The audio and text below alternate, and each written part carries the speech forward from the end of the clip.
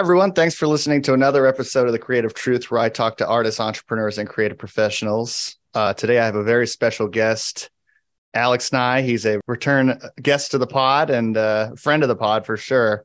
So, yeah, man, thanks for coming on. So excited to be here. Yeah, it feels like just yesterday that we recorded that last one. I can't believe it's already been, Two a years. couple of years? That's Yeah. wild. Yeah, because That's it's really wild. been like almost a year and a half since I put out an episode. So, which Oh, is, wow. Okay. Little yeah. hiatus. Yep. Yep. Well, I'm glad to see you're back at it. I love the series, man. Thank you. Appreciate it. Like me, you have your hands in a lot. So I guess a good bucket term of what you are is just an artist. If you want to get a little more specific, you do focus on photography a lot, but I know you're also big into video, you're into fine art prints, and you're an American Ninja Warrior. Yes. Yeah, it is kind of hard to keep track of all the identities.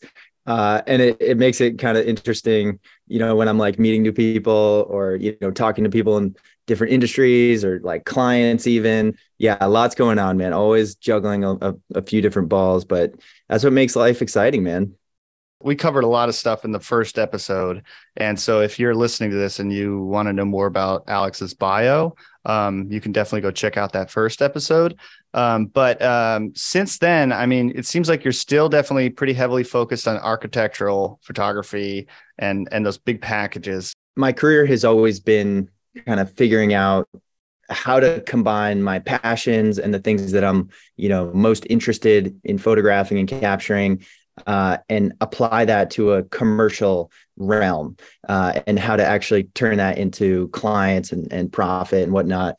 And, one of the things that I'm most passionate about in my personal work is time lapse, like you mentioned. And what's cool is for the longest time, I was always doing time lapses just for the love of it, right? I obsessively shoot, experiment, post, share my work, and get feedback on it. And what's cool is that, doing that, those personal projects has really led to a lot of different client projects and paid work. In the commercial space, I'm really involved in the architectural industry, what's called AEC, architecture, engineering, and construction, basically the building industry, right? And so there's tons of applications for what I do, both drone photography and also time lapse. And so, a few of my clients are developers or construction companies, where, I mean, I do a whole variety of things, but one thing that you alluded to is these long-term time lapses. So, these construction projects take 2 to 5 years in some cases, from start to finish. And, I've kind of developed a service where I leave a long-term time lapse in this, weatherproof housing, self-powered with a solar panel. And, I have remote eyes on it, so I can kind of check up on it on a daily basis, which I get pretty obsessive over. But that's really, really cool and exciting. I didn't know you could actually access it remotely. I thought it was just one of those things where you set it and pray that in 2 years. No. Well, thank goodness that I can see it live, or like the most recent photos, because it's on a cellular data plan. So, basically I pay AT&T a monthly bill, just like you would a cell phone. And it, you get like 5 gigabytes to upload photos to the cloud. And there's like this web platform. So both myself and my client can see the most recent photos. And it's a good thing too, because, I've run into a bunch of errors with the system, especially in Southern California. Here recently, we've had these crazy, like rare rainstorms, like we've never seen. And that really screwed me up. Not only my long-term time-lapse housing, but also my car, which is a whole nother story that we probably shouldn't get into. But yeah, I noticed, this time-lapse housing had some moisture in it, which it's really not supposed to. And so it was like fogging up the front lens, which basically made the shot, unusable. And so that, thank goodness I caught that early and, visited the site, checked up on it, cleaned it out, dried it out.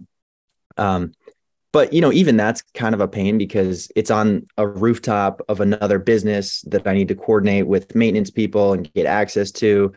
So it's not like it's not that easy because it has to be out of reach, right? It can't be easily accessible for some person to just stumble on it and mess with it.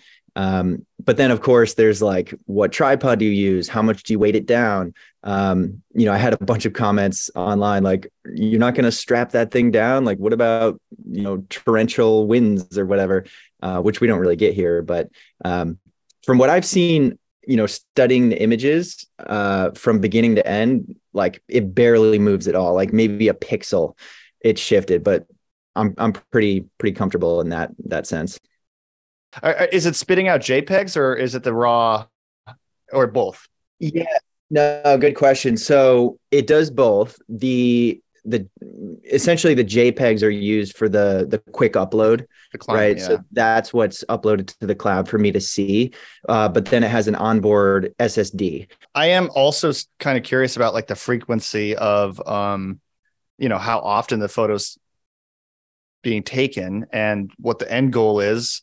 In 2 years, 5 years, whatever. And then also just escaped my brain. But basically, I want to know more about the specific. Oh, basically, like, did you develop the system or you learned this like on YouTube or something like that? All great questions. No, I cannot take credit.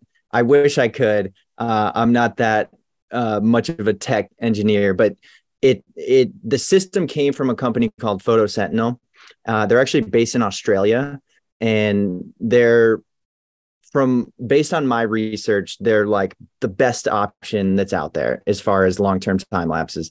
There's a bunch of others that are a little cheaper, maybe a little simpler or smaller.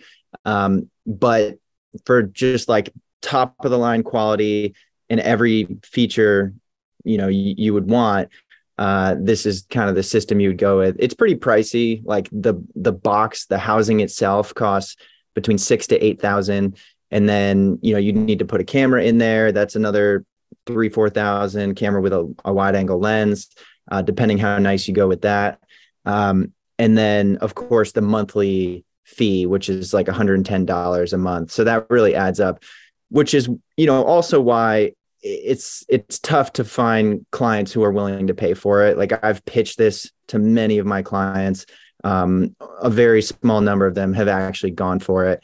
And so, yeah, it's expensive. Like the client has to pay minimum $1,000 a month or more, depending on how long their total duration is. But yeah, as far as the settings, so for one, you want the camera and aperture priority. And then I sort of lock it somewhere around f6.3 to f8. You don't want it too small of an aperture, because then it might start picking up dust on that front glass element, because of the wider or the more deep or a less shallow depth of field. Yeah, the less shallow. I guess it's deeper depth of field. I think so. Yeah. Yeah, exactly. So yeah, aperture priority. And then, it just, so your aperture's locked and your shutter speed is fluctuating. Exactly. Aperture's locked. ISO is locked at 100. So the only thing changing is shutter speed. And the camera automatically deals with that. And the intervals are so far apart that it doesn't matter if it needs to do like a 15 or 30 second exposure. Like I don't really care if it needs to do that, but it would rarely do that anyway, because it's not shooting at night, it's shooting during the day. And so the interval is they recommend somewhere between 10 and 20 minutes. I used to do 15 minutes. Now I'm actually doing every 10 minutes. And so, you do the math, you get 6 photos an hour. It's shooting for 8 hours, whatever, 42 shots a day or something. Testing my math right now. And not at night? No. So that's the thing. You can program not only time of day, but also days of the week. So mine is programmed to only shoot from Monday to Friday, about 7 a.m. to 3 p.m. And that's pretty standard construction hours. But then you also want to be in contact with the project manager who's on site. And so they can update you if there's like any big milestones or special events happening, because, you know, a concrete pour or some like crane action. Because in that case, you would want to change the interval to be something a little faster, you know, to capture like that unique event that's happening one day. So that will happen occasionally. I'll change the settings. So doesn't that kind of compress and stretch your finished product as far as the time of the actual, you know, how do I word that? Basically, if you're shooting more photos, Right. that section's going to take up a longer part of the finished product. Exactly. No, you're absolutely right. And so that's where at the very end of the process, which, you know, it's hard to think that far ahead, but that's 2 or 3 years down the line. That's where that work will come in, basically culling through hundreds or thousands of images. And, you know, it's not perfect. Like there's sometimes it'll shoot, you know, too early in the morning or too late in the evening where there's no action happening, or maybe, you know, maybe they take a day off of construction and I didn't know that was going to happen. So there's entire days that are nothing happening. So that's where the more tedious work comes in, of kind of going, you know, putting it all out in a timeline, going day by day, frame by frame, and kind of picking out the things that are not helpful to the story, nothing changing. And then, you know, kind of emphasizing or speeding up or slowing down the areas that you want to emphasize. So yeah, it would take some time in post. And then of course, you know, you need to do some frame blending tricks. There's a few different ways to do it. But just so it feels a little more smooth, because if you're going day by day and the weather is really choppy, for example, like say one day is sunny, the next day is like overcast or has partial clouds, you know, that looks kind of funny in a video that's going so fast, because it's like all of a sudden it's, you know, well lit and then gray skies. And so that can be kind of jarring, and like it creates this flicker effect. So there's ways that you can kind of blend those frames together. So like a few days might kind of overlap in opacity so that it's a little smoother transitions. But yeah, that kind of all happens at the end. I don't really concern myself with that. Unless a client wanted it, I wouldn't usually do like partial updates. Like I could, of course, do, hey, here's a progress of the first year or the past month or something. But, you know, you'd have to charge extra for that. For, you know, the basic package is just, hey, wait till the end, and then I'll put one, you know, really well polished video together. Very cool. Yeah. So it's kind of like faking motion blur in a way by Sort of, overlaying yeah. the different frames. Yeah. Exactly. Yeah. So Yeah. if you're into time lapse photography at all, it's like when you're first starting out and you shoot with too fast of a shutter speed, which is why people use a UV filter on their camera so they can actually slow the shutter speed down.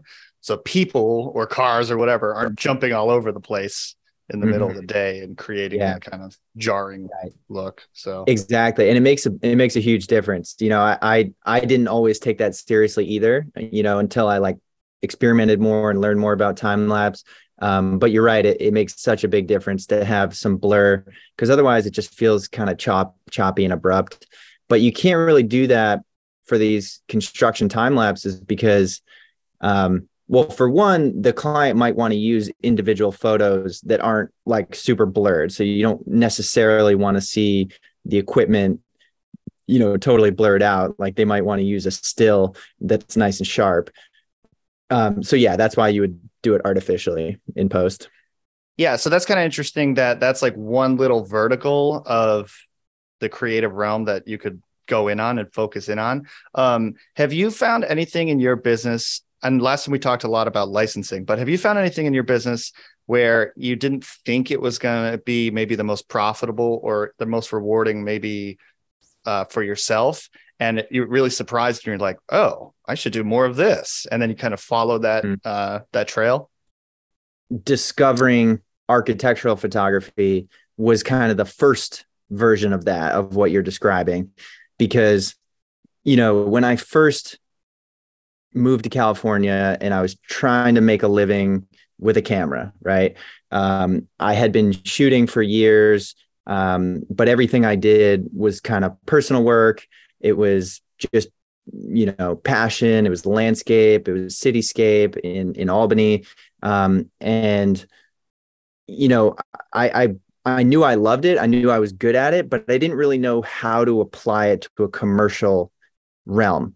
And I think that was the first big light bulb moment for me, was when I actually watched a presentation at my local camera club by a professional architectural photographer.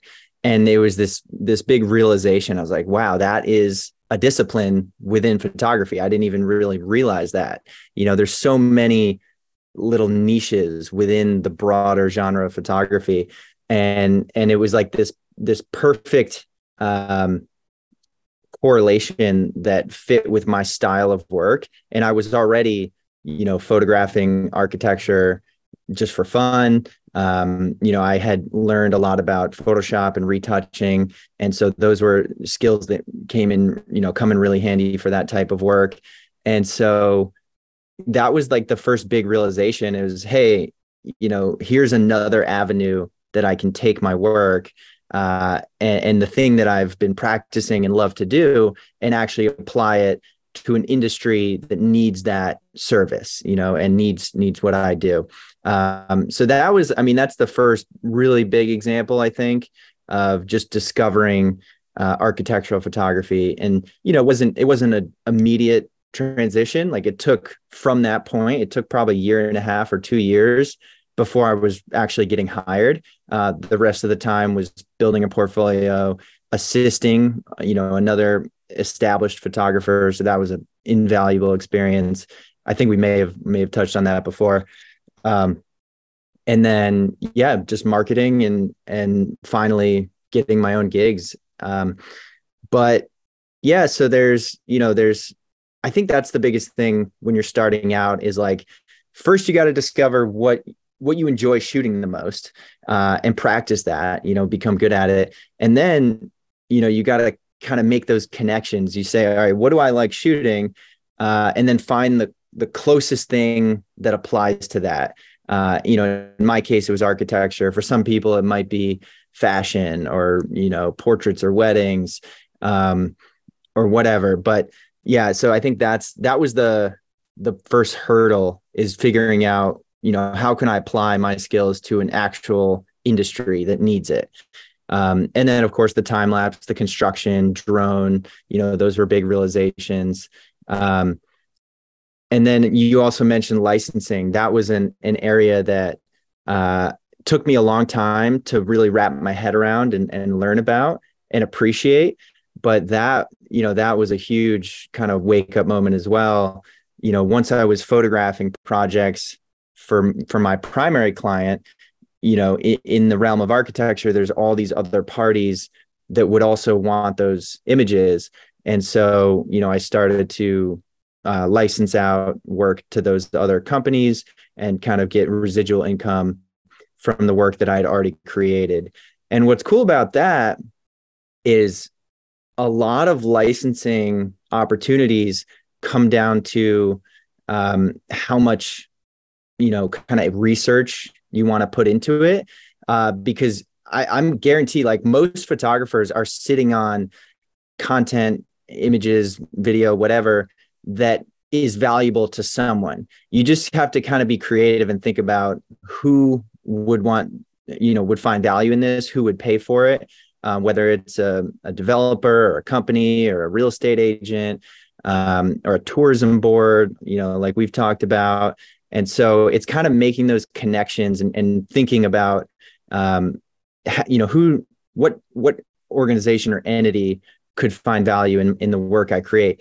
And then, of course, it's like doing the research to find out who the right person to talk to is at that company, sending the cold emails, pitching yourself to them. So, if times are really slow and I'm not getting a lot of commissioned work, I could kind of just go into my archives, look at some old buildings I shot, and just start sending emails and generate some passive income I say passive, but it is effort. Yeah, it's not tied to necessarily time, though. It's something you could Right. sell. I remember something you said last time is that you'll actually just go to that big board they put at every construction site, and you'll figure who did the landscaping. You know, Right. maybe it's good for the landscaping company. And yeah, Exactly. it's a really smart way to. I mean, and you own the rights to the creative, so you can license it out to multiple people. You know, depending on the terms of Right. if you're Right. shooting on spec, of course. Yes.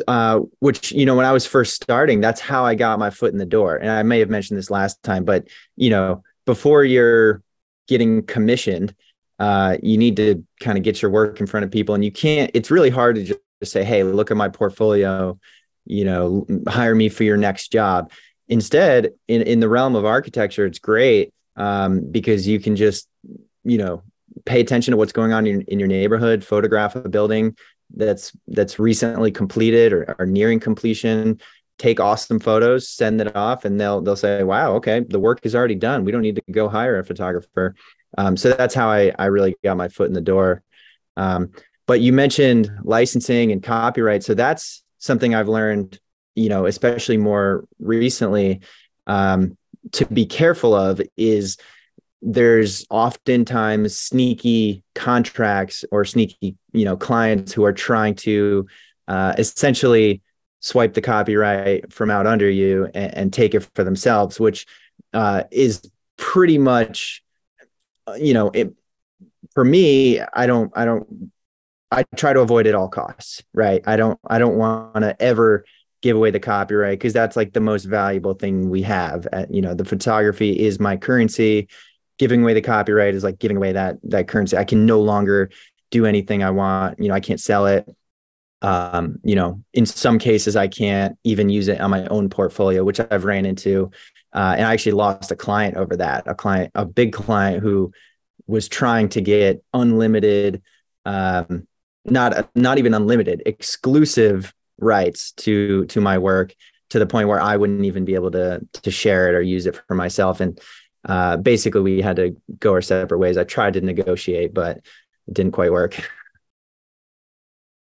On the opposite end of the spectrum, is there stuff that you wish, I mean, other than the long-term time lapses, is there stuff that you wish people wanted more? And the thing that pops to mind is like the FPV drone looks really fun, but like maybe hard to sell. What's your experience been with that? And is there other stuff that you kind of wish would, take off more?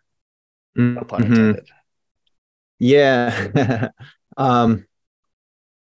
Yeah, it's tricky because, well, there's layers to how to answer that. So for FPV, that's something that surprisingly has become so popular these days and almost like a little overdone. And now it's like, it feels like everybody is kind of an FPV pilot in the industry. And so, I've been flying drones for over a decade. So I picked up on it, fairly quick, but there's still more nuance to FPV than just flying a typical GPS drone, especially in like manual or acro mode. So it's much more advanced. And, I'm not nearly to the level of doing like backflips and corkscrews or whatever with these drones. But what I find is those, that next level of FPV piloting or like racing or whatever, it's not really applicable to my business. I don't really have a need to do like fancy acrobatics. But what I do have is a need for like extensive building tours, right? And so what I saw it as FPV, and the reason I wanted to incorporate it into my business is because I saw, I saw it as a new tool, a new outlet to feature and highlight my clients' work, their buildings, their architecture in a new innovative way. So instead of, a traditional video where you get a couple drone shots, a couple ground or gimbal shots, and then kind of edit them together, now we have this tiny little drone that can pretty much go in any tight space you can imagine. And so it's really cool to film these like one take continuous videos that, start on the outside, establish the scene, the building, fly right into the front door, through all the classrooms or whatever it is. And then, do like a one take tour. So that's become a little popular in the industry, but it's also something that, clients haven't fully grasped onto yet. And so I think just showing them, what's capable, and, and kind of clumping that together with other types of services. So like if I'm hired to do photography, I could pitch that as an add-on.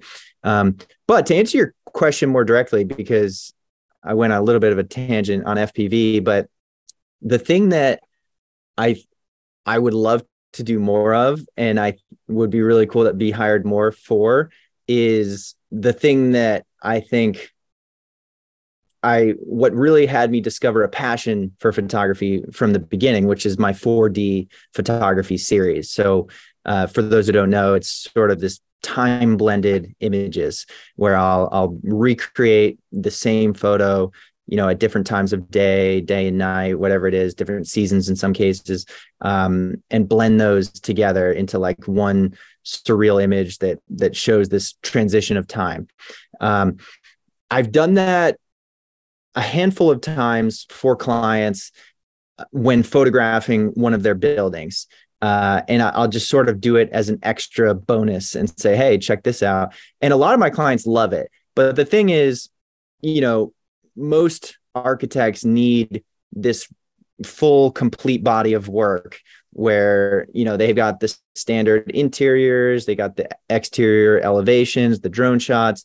And so, usually those 4D images are part of a larger package.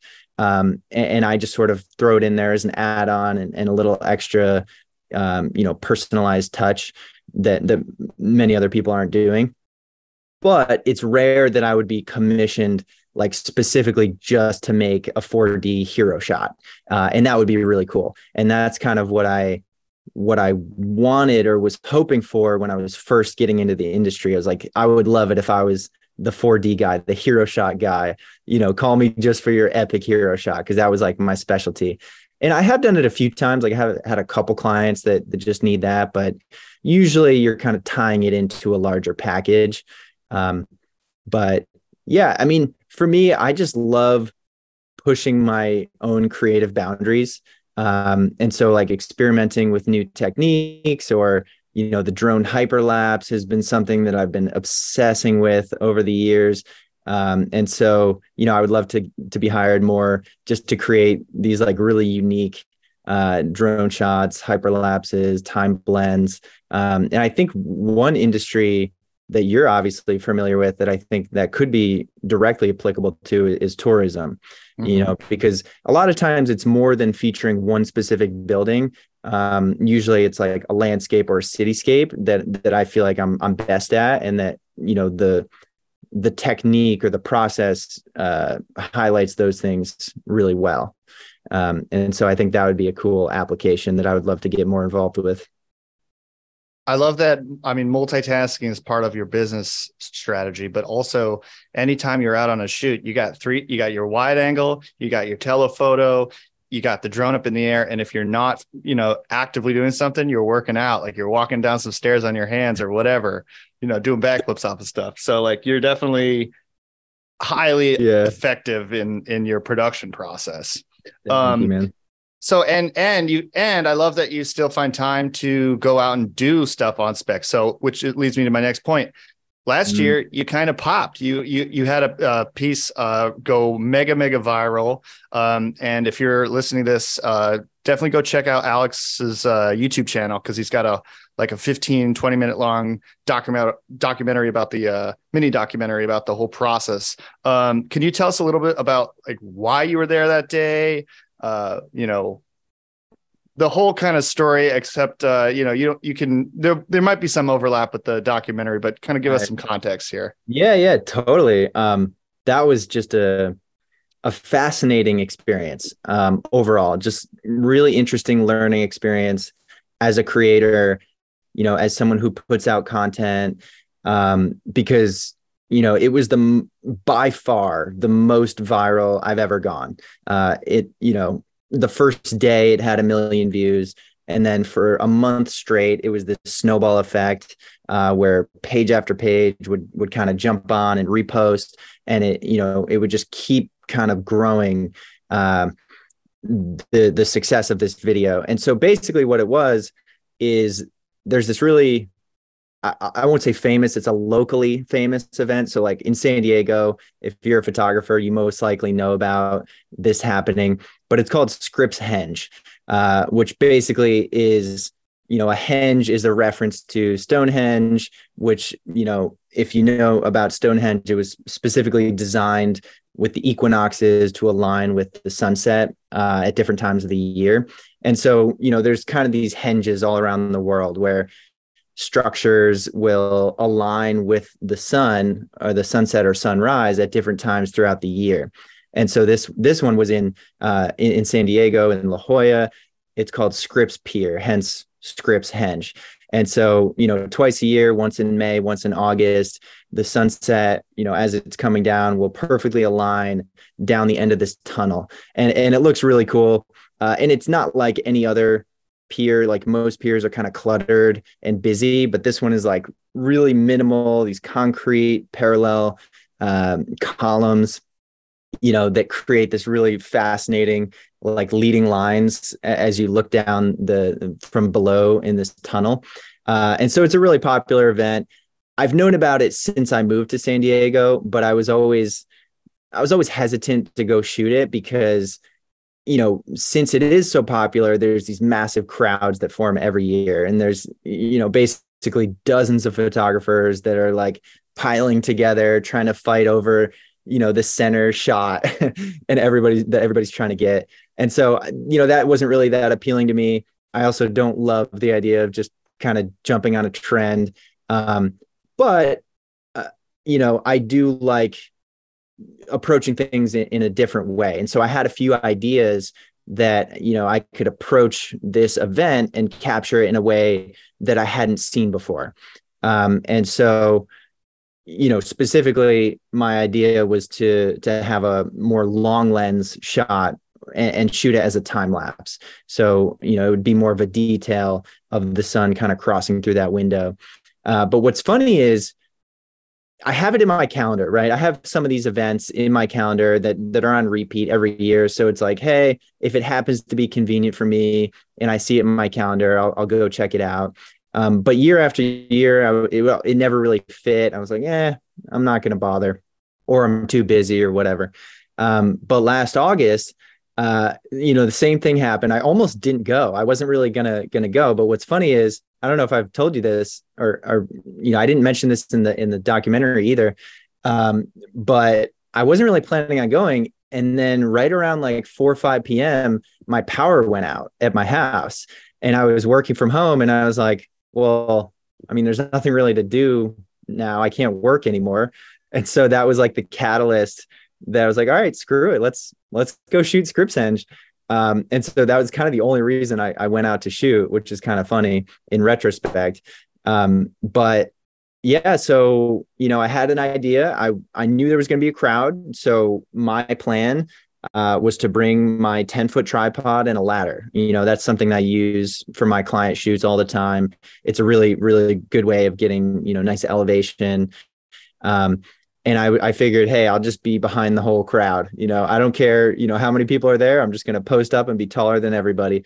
Long story short, that didn't end up needing to happen because there was such high tide that the crowd was pushed so far back. So there was no room for that. But what I didn't know is there's this like concrete barrier in the back. And so I got there about an hour early and I was able to claim the middle spot right on this concrete wall. So I set up a 2-camera setup. Of course, I've got to, kind of multitask a little bit. One camera was at 600 mil. The other camera was at 70 mil, both shooting time lapses. The interval for that one was like 1 second frames. And so, I think that is what made it especially interesting, is that it was, kind of a slow setting sun instead of a normal time lapse, you would shoot like 5, maybe 10-second frames. You have all the light But you'll need, that's for sure. exactly. And the light's not going to change that much, but there was a few technical difficulties with it, like, knowing how to expose, because you can't take test shots because you don't see the sun, in that window until you're already shooting. Like, you want to be shooting by that point. So you kind of have to guess, what the exposure is going to be. I slightly underexposed for that reason.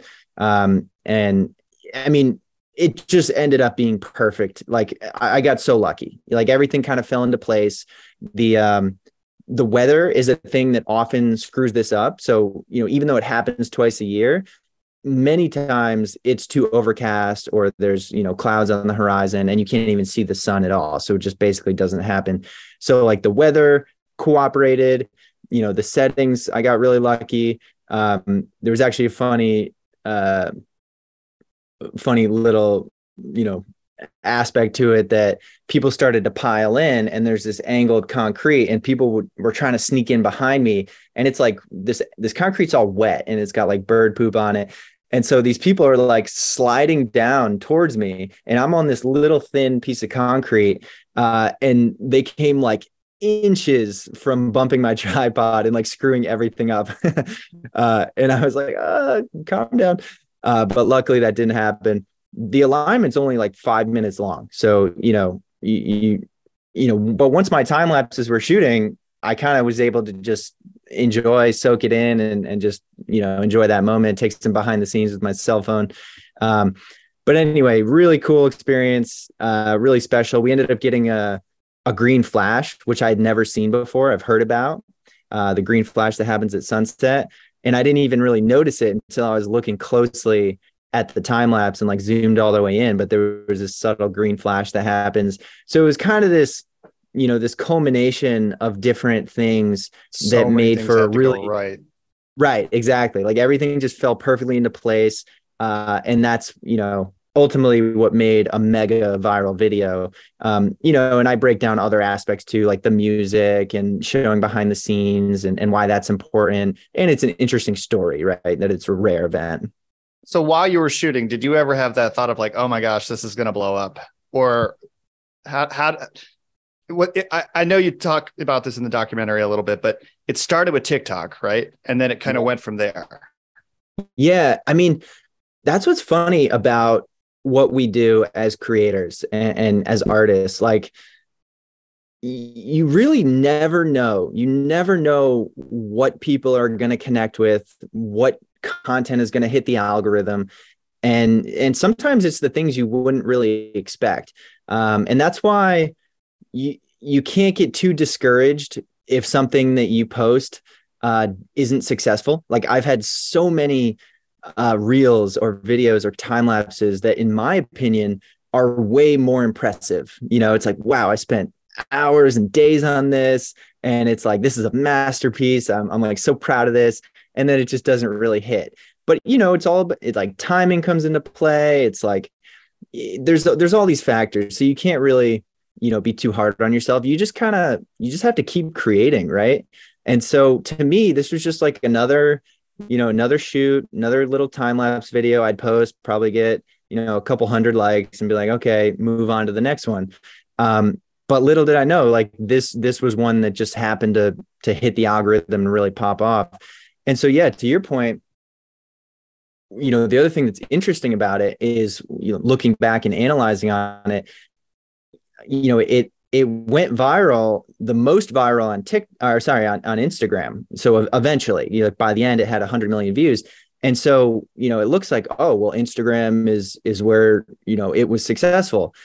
But when I kind of backed up and analyzed and took a closer look at it, at, the series of events, it's actually much more nuanced and interesting than that, because the reason it went viral is because I cross posted at the same time, which is pretty common. I'll throw it on Instagram, throw it on TikTok, kind of forget about it. I don't really take TikTok that seriously, but I figure, like, if I make a piece of content, it's not that hard to just post it to a couple of different platforms.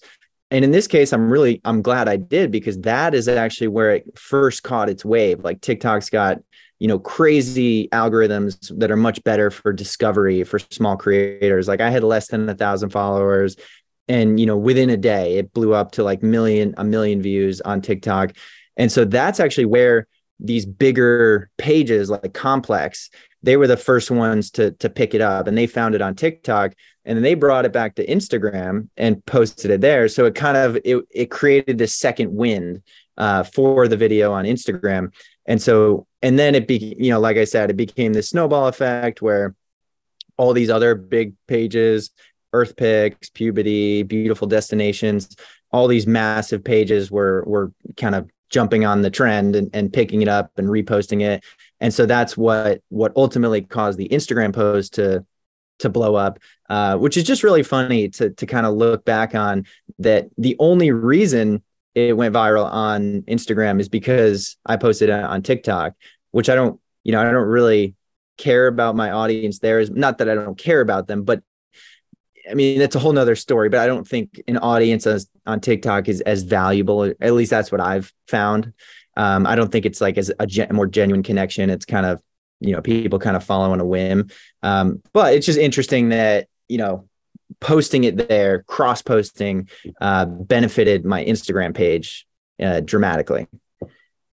Do you happen to know any numbers offhand of what you're currently up to? And is it still getting play? Last I kind of stopped counting after it hit 100 million.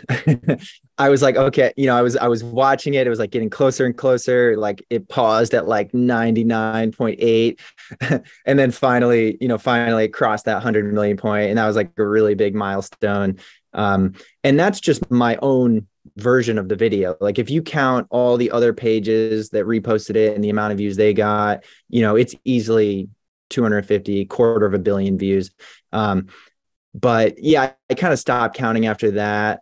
But what I have found interesting in the whole process is, kind of seeing, well, not only what kind of traffic that brings to your page when something goes that viral, right? So, I was getting thousands of followers a day.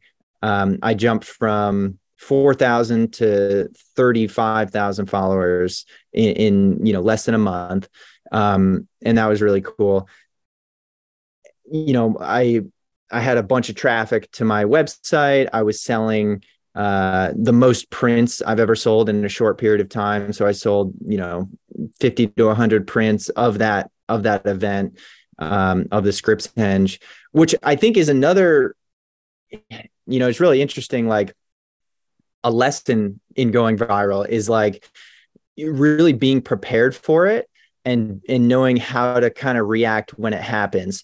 And so what I think really benefited me is I didn't just post this time lapse. Like, here's where the whole multitasking thing really proves to be beneficial, is because, not only did I shoot that time lapse with the main camera, but I had a secondary camera on the side.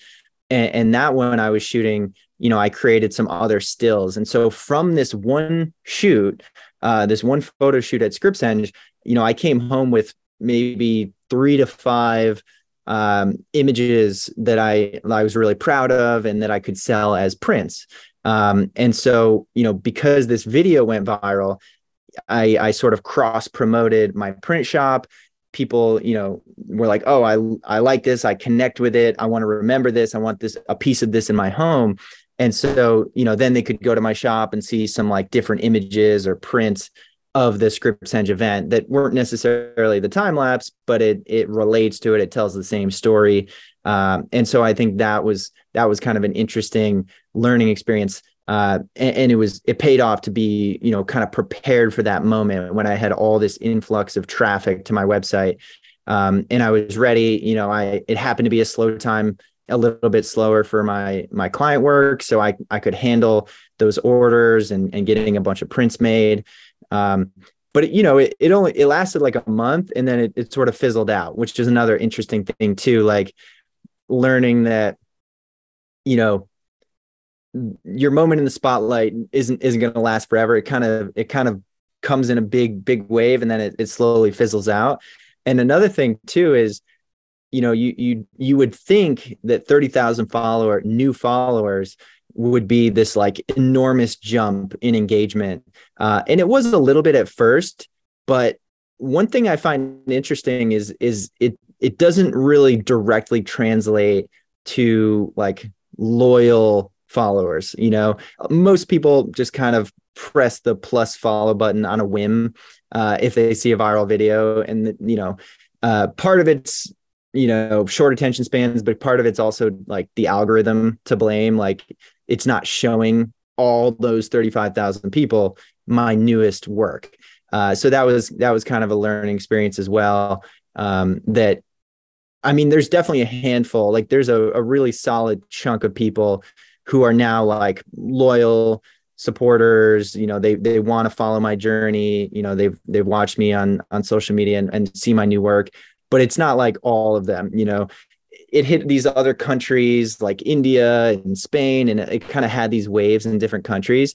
And it's just kind of interesting to see like how that can tangibly, create new customers and new fans and new followers. Is it something you're now like actively pursuing or thinking about now that you've gone through it, how to kind of do that again? Yeah, it's so hard to predict what's going to go viral. Like there's things that I thought would, or I want to, but don't. And it's really hard to force something to go viral. But there is like somewhat of a recipe, and I've kind of learned that, and I broke it down much more deeply in that video you mentioned. But there's little things like I think the emotional connection is huge, and so I think there's no way my video would have gone viral if I only posted the time lapse itself. Like I just think that was a big learning experience for me. It's like the only reason it was successful is because I introduced the time lapse with a behind the scenes clip, of me behind my camera. You see this massive crowd of people all like waiting with their cameras. And that, supported the story. It gave context to what people were seeing. Because if you just see a sunset happening through, a couple pillars, it's like, okay, like I don't get it. Sure, cool, a sunset. But I put the text on screen. I say, hey, here's this rare event that only happens twice a year. Photographers gather for. In the audio, like you can hear this lady like scream at someone walking by, like, get out of the way. And so there's all these like little moments, and there's like some grandpa with an iPad. So like these things that just make it like a topic of conversation. And I think that's really what propelled its success, is that there were so many angles to look at this from, and so many things that people could talk about and discuss. Yeah, so like you mentioned the DVD thing. Yeah. Like who would have made that connection? I never would have thought of that. Yeah. People were commenting about the DVD, logo bounce in the corner, or the reference to that. People were commenting on, the green flash, the fact that it looks like it's like melting egg yolk. They were commenting on how ridiculous it is that all these photographers are trying to capture the same shot, and like, criticizing that, why would you want the same shot? Why would you want to, pile into this group of photographers that looks awful? Like all very fair, understandable critiques. It's like, okay, like I get that. It's not for everybody. But I think, just having things to talk about, and, creating an opportunity for discussion and things that relate to anyone around the world. Like, even if you're not from there, it doesn't matter. People were chiming in with their opinion. So even if it's like, even if it's controversial, I feel like that might be more reason something has potential to go viral. Cause like comments, are a major factor in what's going to drive more people to see a video. It's so funny. Yeah. It's great that you have that period of reflection after the fact to realize that like the shot itself, there's a bunch of photographers there getting the same shot. So for you, it was the story behind the shot that really connected with people. And that's, I guess, something that I should think about more, and other photographers or aspiring photographers can focus on.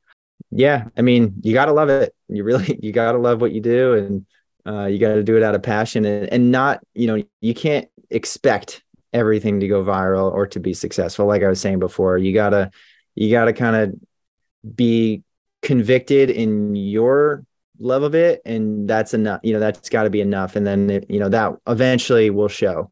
Eventually people will recognize that, and you'll find the right audience. How can people follow you and learn more about your work? Yeah, pretty much every page of mine is Alex Nye Art, AlexNyeart. That's my website, alexnyeart.com. On Instagram, at Gmail is my email if you want to hit me up. TikTok is the only one that's different. That's Nye's Eyes. I mean, I really appreciate you coming back on, and you were one of the very first ones in the first round, and so I knew I wanted to have you back on, and we could do that. We could do this like quarterly. You know what I mean? Oh man, there's so much to dive into. Like, I feel like we hardly scratched the surface. I mean, I want to hear about what you're doing as well. But yeah, always good to catch up, man. You too. All right. Well, thank you again. And for the listeners, in upcoming episodes of The Creative Truth, I'm going to be talking to more artists, entrepreneurs, and creative professionals. If you have episode feedback or guest suggestions, you can email me at wecreatetruth@gmail.com. If you're listening on iTunes, please leave us a 5-star review. If you're watching on YouTube, please don't forget to like, share, subscribe, ring the bell. Exciting stuff coming down the pipeline. Thanks for listening. We'll see you in the next one.